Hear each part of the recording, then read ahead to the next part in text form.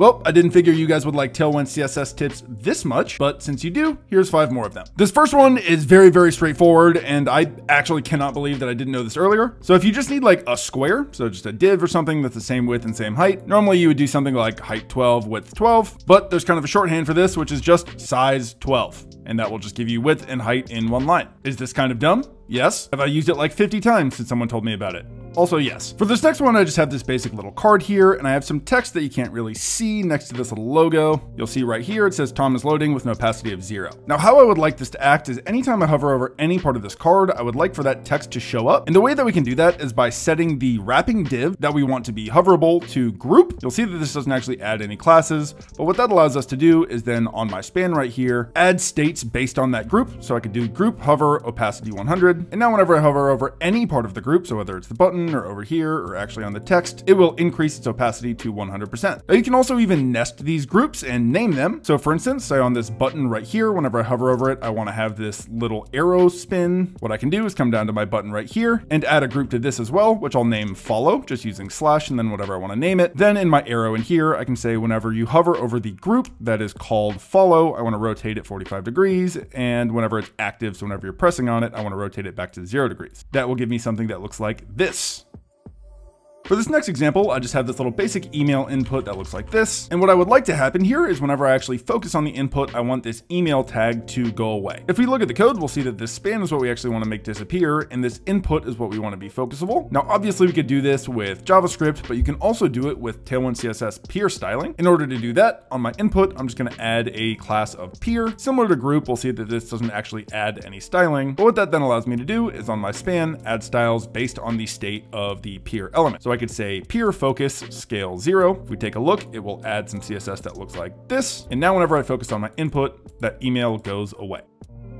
For this next one, I'm going to take essentially what we just had there a second ago, and I'm going to add one extra little piece to this. So what I want to happen here is whenever I actually focus on my input, I would like to have an additional little outline that goes outside of my border here. And you can use the normal outline class, but you can also use something called ring. So what ring does is it essentially uses a box shadow with no blur, and this will give you the effect of essentially like an additional outline. You can stack this on all kinds of stuff. I'm just doing it here with an input because it was pretty straightforward with the code that I already had. If I just save that with a ring of 1, and then we zoom in here, we'll see we have this little kind of basic transparent blue ring on the outside, and we can then give that color. So I could say ring neutral 500 and then opacity of 0, because that's where I wanted to kind of start the animation. I could add a ring offset of 0, and then I could animate those values saying whenever we're actually focusing on this, give it a ring of color indigo 500 and give an offset of 2. So now we'll see when we're not focused, nothing really shows up. But whenever we actually focus on the input, we get this extra little outline here. Again, you can use this for all kinds of stuff. This might not be the perfect example, but it is pretty useful to be able to have this extra little utility for adding additional borders outside of stuff that doesn't use the normal border class or whatever. And the last thing that we're going to look at here are plugins. I need a little bit more room on my screen here. And plugins are kind of a bonus here because they're not just one thing, it's like a whole concept within Tailwind CSS. Plugins allow you to extend the normal Tailwind CSS classes with your own classes, whether that be, custom built plugins or some of the community built plugins or some of the actual Tailwind CSS built plugins. Some of the more popular ones are these typography and forms plugins. Here's an example of the typography plugin in use. So we have this kind of like CMS data, it's like a blog post, and all of it's really well formatted, right? Like different headings kind of have different sizes. There's bold for the, different pieces of the font. The different headings have different amounts of size, stuff like that. If we actually look at the code here in the playground, we'll see that none of this actually has any specific styling on it, right? Like none of the paragraphs have their own styling, none of the links have their own styling, none of the block quotes, anything like that. And all of this really requires you to do is add one class called prose, and then you can add some additional stuff like how big the prose is, or the color of the text, etc. And it will automatically add all of these classes for you to your text, so you don't have to actually figure out how big you want,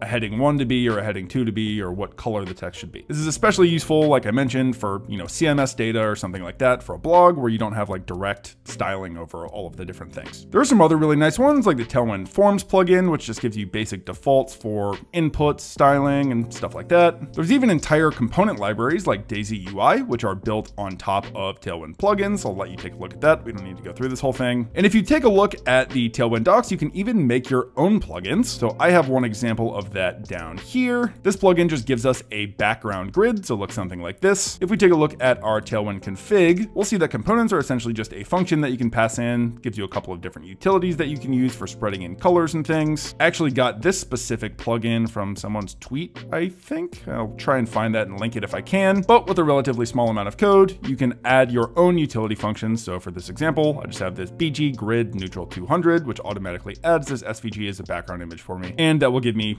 something like this. Super fun to play with. I'm actually not an expert at building these myself, but if that's something that you guys feel like could be useful to learn, I'd be happy to dig into it a little bit more and make a video on that. That's all I've got for today. All of this code will be in a link in the description. See you guys next time. Peace.